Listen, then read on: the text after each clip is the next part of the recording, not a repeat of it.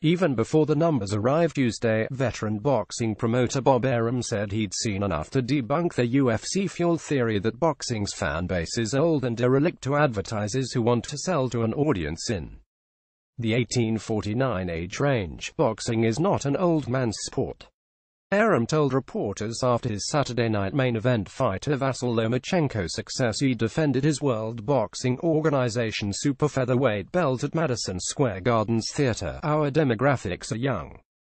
We've been up against the UFC 3 times on a level playing field, and when boxing's free, we beat the pants off them. In the overall rating and the demographics everybody is looking into, make it 4 times.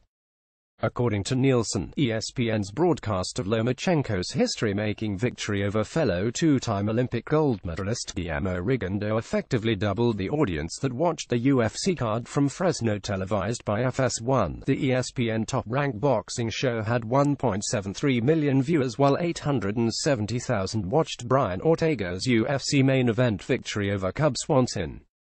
HBO's boxing broadcast of Miguel Roman's stoppage of Orlando Salido finished third with 576,000 viewers when households with 12+ viewers were weighed. We're thrilled with our relationship with ESPN and what it's meant to bring boxing to a broader fan base, top-rank president Todd Dubois said Tuesday. We're not on an island on Bo Showtime anymore. It's resonating, and we're proud. Top Rank's relationship with ESPN began in July with Manny Pacquiao's upset loss to Jeff Horn in Australia, which produced the best cable ratings for a boxing match this year. Horn returns to defend his belt on ESPN on Wednesday morning, 3:30 Pacific Time. That jump to ESPN has paid dividends thanks to the promotion and lead-in of events like the Heisman Trophy presentation Saturday. Even with that boost, the Lomachenko fight was ESPN's highest-rated show of Saturday, better than the Heisman and the MLS Cup. Several ESPN executives, including John Skipper, attended the fight. There's nothing like ESPN, Arum said. With all due respect to HBO and Showtime, and let's be honest, they carried boxing for several years because they were the only ones putting it on for decent money, but their lead-ins are Little House on the Prairie and stuff like that.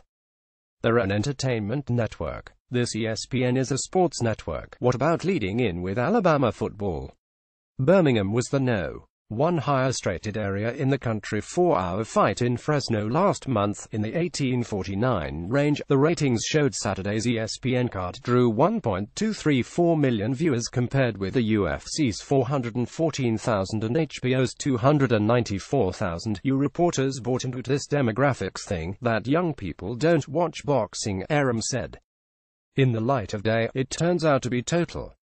Caption Lance.Pugmire@latimes.com, Twitter @LatimeSpugmire, Boxing ESPN Ultimate Fighting Championship, HBO MLS Cup.